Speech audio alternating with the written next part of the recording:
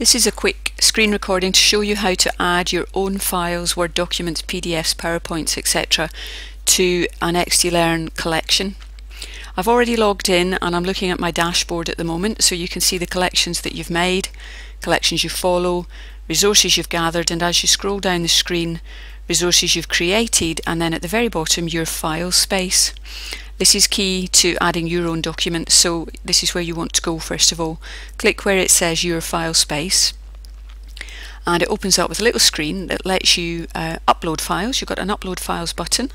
You can see documents, files that I've already uploaded, and you can even organise them into folders if you want to. So let's upload a file. So if we just do upload files, I will choose add. It lets me then browse through my documents and my libraries, so I'll just go and find a document from in here. Let's just see if we can find, we'll just choose a Word document, we'll choose open.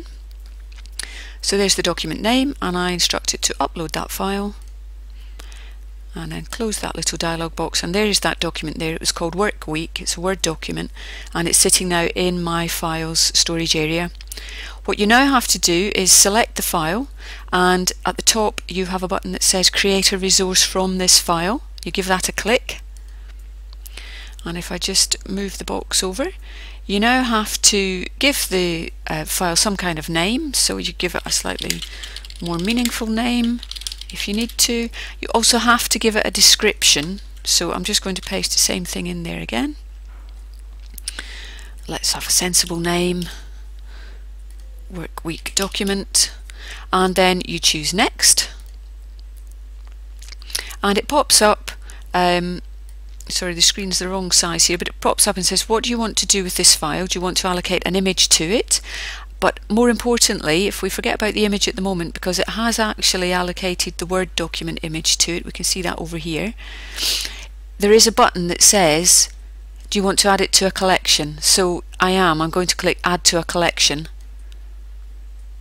And if we go back over to the other side of the screen, we can then say which collection we want to add it to. Whichever one you want. You can add it to more than one if you like. I'm going to add it to eSkills and click done. So now when I go back to my dashboard and click dashboard here, and I look at my collections, so let's see all of my collections here, and I go and find eSkills. Here it is here. If I open eSkills, I will find that I now have a Work Week. That resource is in there as a document, and when I actually view this as a learner and have a look at that resource, there it is. Because I've not organised it properly,